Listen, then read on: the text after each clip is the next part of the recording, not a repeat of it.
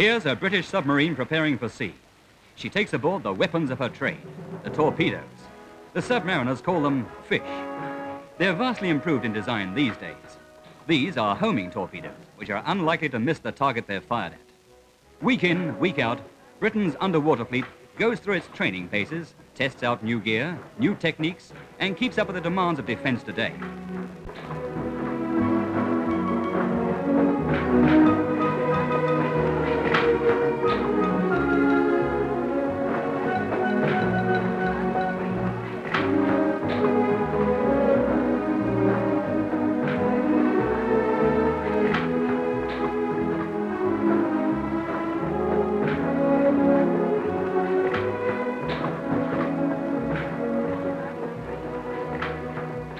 Until the nuclear-powered dreadnought comes along, this is the latest type of British submarine.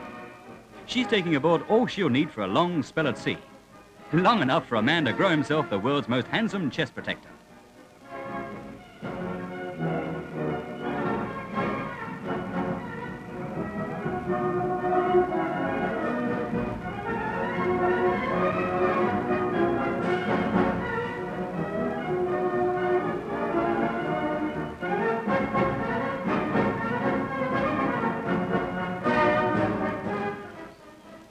This gardener plants shrubs which may flower and die before he sees his garden again.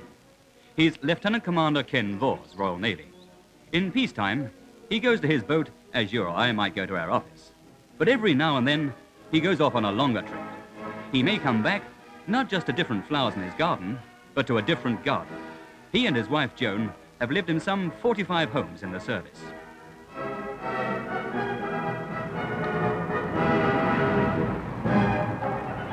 And this is his command, the Narwhal, one of a family of sea mammals called the porpoise, the rorqual, the cachalot, the grampus.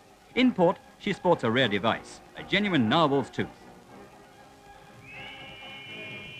Commander Vause was there at the berth of his ship 2 years before in Barrow with the key members of his crew. They know to a final fraction everything she's capable of, every rivet, every nut and bolt. Narwhal and her sisters were the first operational submarines built for the Royal Navy since the war, and they're as proud of her performance as they might be of a champion.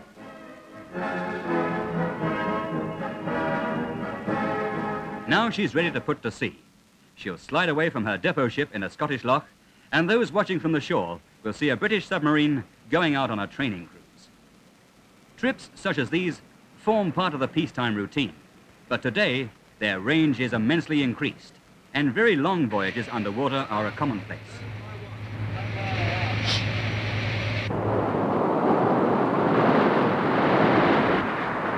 From this motor room, they'll control her movements.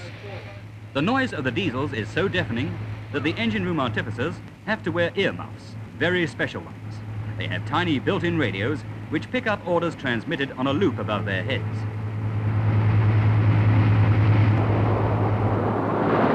The casing party are the last men down.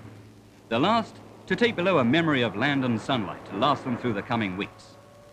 This submarine is capable of continuous submerged patrol in any part of the world, coming up only occasionally to snorting depth to run her diesels which charge her batteries. These can push her underwater at a speed unthought of a few years ago. Down come the hydroplane fins which help control her when she's diving. Narwhal has already been right across the Atlantic to America underwater. The big bump on her bow is the sonar dome. She bristles with radar and detection equipment of all kinds, most of it highly secret.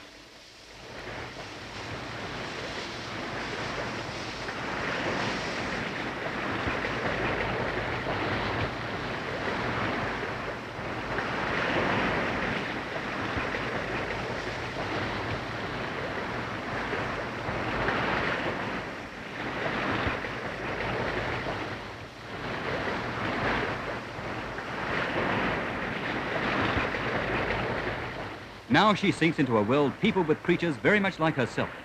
This is her element. She's a killer submarine. The deadliest weapon with which to hunt enemy underwater craft is the submarine itself. Yet today, Britain can muster only about 50 submarines of all kinds. The Russians have more than 500, the Americans half that number. So, along with a handful of its fellows, This craft carries with it an overwhelming responsibility as a vital, unseen cog in the network of defense. In war, that boat might have been a fat prize for any submarine. Today, some powers use their submarines as advanced warning stations. Behind sealed doors lie the top secret eyes and ears of their defense systems.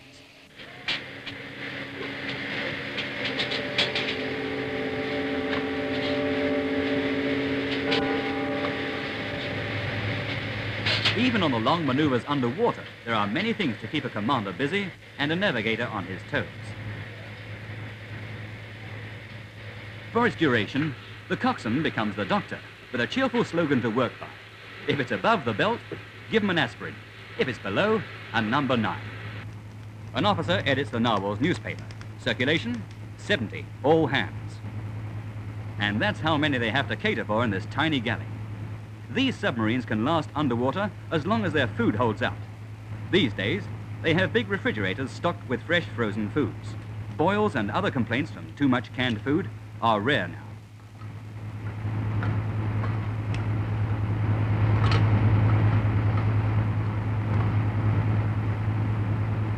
But 70 men is still a lot to pack inside the hull of a submarine already crammed with machinery, batteries, radar, weaponry. And it takes a special kind of adjustment to live on top of each other like this.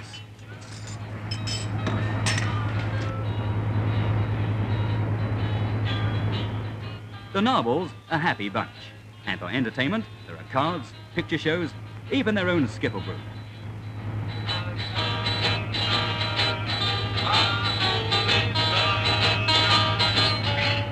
Long as some of these trips may be, few submariners today seem to take advantage of the chance to grow a beard.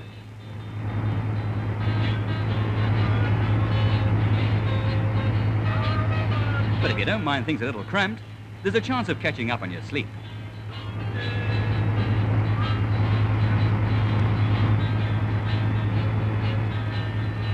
In war, maneuvers, or an alert, the rules are very different down below.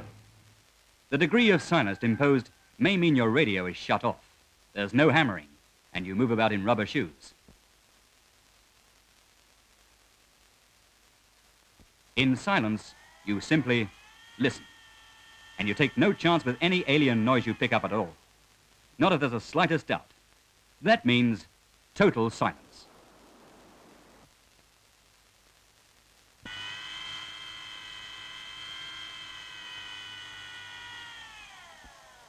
Fans off, no skiffle, no talking even.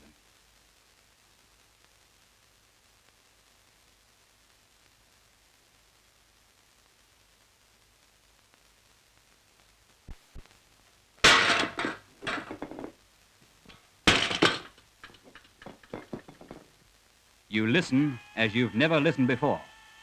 If only silence answers you, having waited, you may venture a look, see if it came from the surface.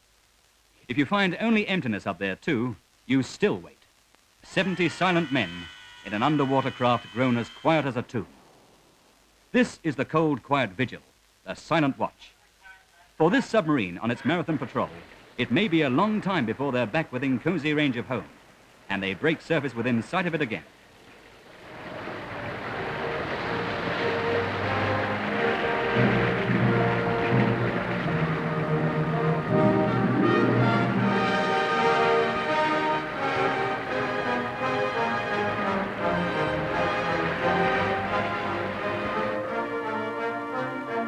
How long has it been since the captain left his garden? He left it in warm sunshine. They come back in coldness, in rain. But it's a wonderful feeling, that rain on your face. You're very glad to be back.